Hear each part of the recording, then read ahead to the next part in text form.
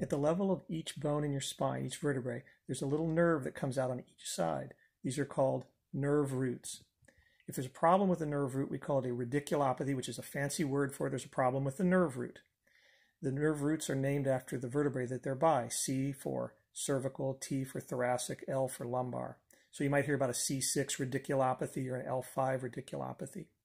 So that's all that means. Radiculopathy is that there's a problem with the nerve root. Now, the problem can be structural, like a disc is poking on the nerve root, or arthritis is narrowed. The radiculopathy can be due to, rarely, immune problems. It can be inflammatory. It can be any of a number of processes. So to say someone has a radiculopathy doesn't necessarily mean it's due to a structural problem. It just means that there's a problem with a nerve root in a specific place. Each root goes out and goes to various places in the body, including the skin and muscles. So very often in the neck you get arm pain and weakness. In the leg you might get arm pain and weakness. With radiculopathies, usually pain comes before weakness, although there are variations. See your doctor.